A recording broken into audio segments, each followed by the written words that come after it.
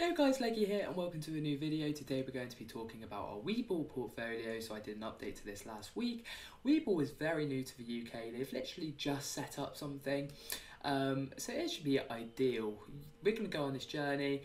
There's a lot to be improved with the app, but if you guys don't know, Webull is a massive company. They operate in many countries, and if you want to sign up, they're literally doing a thing where you can get 2 free shares, each one up to $2,000. You will most likely get a lower weighted one, but it could be worth it. I'll leave my link down in the description, but with that, let's have a look at our shares. So our current position is on £121.77. I put £100 in last week, we put a little bit more in this week. We still got Oracle, which has gone down. I'm really interested in this long term. As I said, I love their link with Quant, which is one of my main holdings in the crypto space. Absolutely love it, and I love what Oracle do. So long term, that's going to be absolutely fine. And then we've got Tesla. This one is actually a free stock for signing up, so I'll get my second stock after 30 days. But while we're looking at that, I've actually got 2 free fractional shares of Tesla coming in from one of you guys signing up. As I said, really appreciate it if you do sign up using my link. So they'll come in, that'll be $10 more, which should offset, the losses we got at the moment. With that, Lloyd's Banking, that is down 6% at the moment, which is pretty terrible.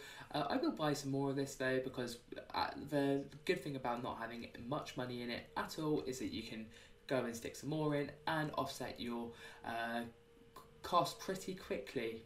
I then jumped in on the Palantir hype. I knew that this was a really high buy point, although I think that with the AI narrative and their work and Tesla's work within the AI space at the moment, I think this is going to be a really good long-term shout. I knew it was really high, and I knew that we get this downward spiral as soon as I brought it. That's why I only brought the 1 share, but in the future I will buy more, and these are just starts into positions really, because the app's so new.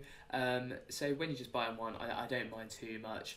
But these are the ones which I think I'm going to focus on for a minute. If you guys have any suggestions on what you think I should buy or anything, that doesn't mean that I'm going to go and buy it. I will be transparent with you, but it does mean that I will go and research stock myself. I can promise you that much. But with that, guys, I hope you guys did enjoy this video. This is just a really quick update. I'll do more and I'll show when those stocks actually come in, where we are. This is only a few days in, so obviously it's gone down, but long term, we're very long term. And the entirety of the stock market has dropped within the last few days as well, just so you guys know as well. But with that, peace.